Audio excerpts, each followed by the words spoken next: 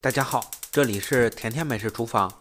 很多朋友在家煮荷包蛋的时候都是用水煮，煮出来的荷包蛋不是散花就是不成形，还容易散开。遇到粘锅的时候，煮个荷包蛋直接就煮成了蛋花汤了。明白一点的朋友呢，还知道温水下锅，用小火慢慢的煮。但是对于小白来说，用冷水还是用温水？大火煮还是小火煮？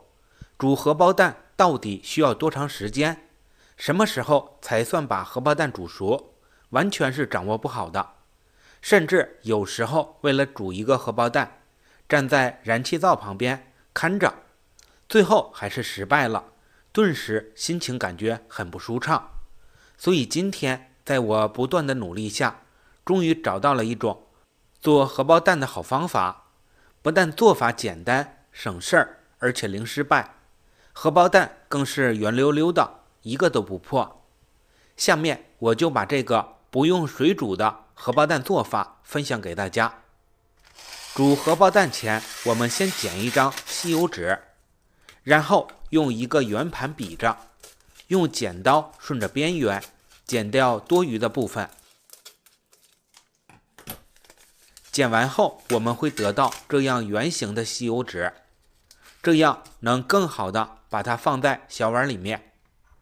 一个小碗里面放一张就可以，给它垫在碗的底部，就像这样，提前先给它准备好。接下来我们准备鸡蛋，把鸡蛋打在小碗里面，一个小碗打入一个鸡蛋，最多不要超过2个。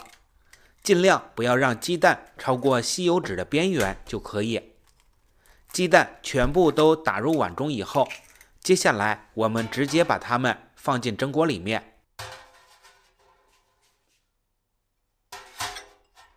然后在每个碗中倒入少许的清水，鸡蛋和水的比例控制在1:0.5就可以。加水的目的主要是能让鸡蛋受热更加均匀，煮出来也会更加的水嫩。盖上盖子，直接蒸5分钟就可以。5分钟以后，锅里面的荷包蛋就已经成型了。取出来后，倒掉碗中的清水。如果5分钟的荷包蛋你吃起来口感不佳，还可以适当缩短蒸制的时间。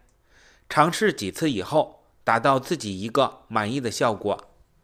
这个方法煮荷包蛋非常的简单，相当的省心，关键是这样做的荷包蛋不仅不散花不破碎，而且蒸出来的荷包蛋相比水煮荷包蛋保留下来的营养更丰富。